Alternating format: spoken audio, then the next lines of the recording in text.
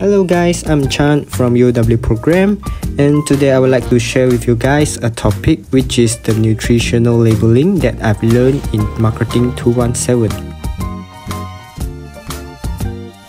It is important for us as a consumer to learn and know how to look at the nutritional labeling behind the product, because it helps us to understand the compositions of food, like for example the sugar level, the fats, the protein, and also the carbohydrates. And all these informations can help us to easily compare the products when we're purchasing the items. So today I will be going to a grocery shopping to show you guys how to compare the product by looking the nutritional label behind the product.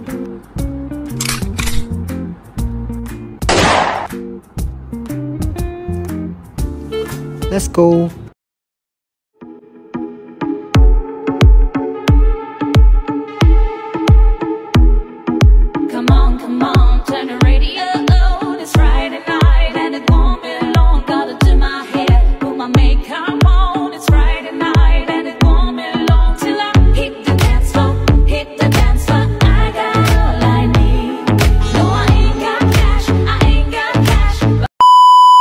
First of all, let's go to the yogurt that I will drink every morning. And before I purchase the yogurt, I will be comparing the fat level, the protein level, and also the sugar level. To be fair, I will be comparing the nutrient level per 100 gram. So the first one is the lactose, which is the lemon flavor. As you can see, the fat level is 1.6 gram and the protein level is 4.1 gram, and also the total sugar will be 9.1 gram. So the next one will be the strawberry flavor, and as you can see, the fat level is only 0.1 gram because it is fat free, and the protein level is 3.1 gram, and also the total sugar is 14 gram. And the last pick will be the strawberry flavor as well. As you can see, the fat level is 4.4 gram and the protein level is 4.0 gram, and the total sugar is 15 gram. So my final pick will be the strawberry flavor, fats free because it has the lowest fat level and contain high protein level as well. So the next item for my breakfast will be the coffee that I will drink every morning as well. And I will be comparing the sugar level as well and also the protein level. So the first choice is the Nescafe white coffee, and as you can see, the total sugar level is 6.8 gram and also the protein level is 1.4 gram. So the next choice will be the Nescafe latte.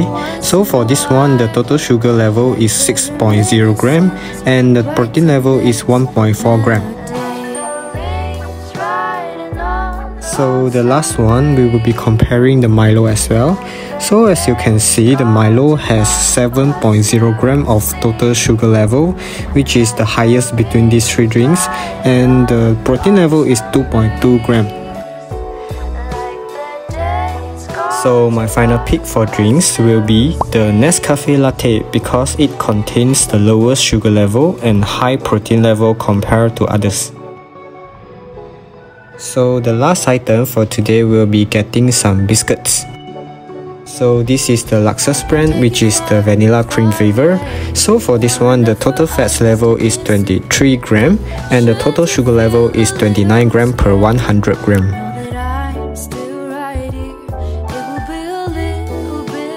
And the next flavor is the peanut butter.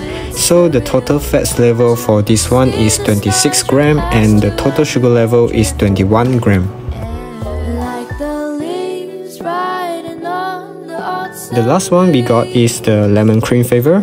So for this one contains 24 grams of total fat level and also 22 grams of total sugar level.